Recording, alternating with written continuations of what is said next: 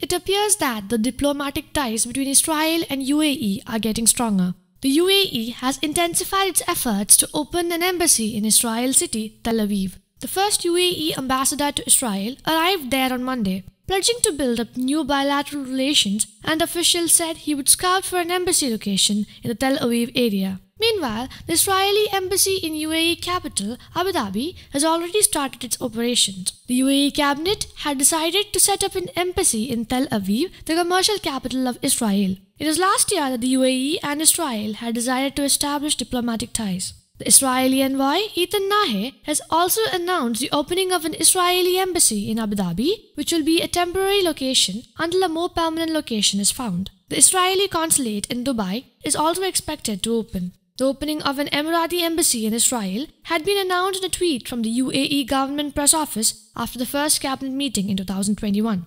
News Desk, Kaumudy English.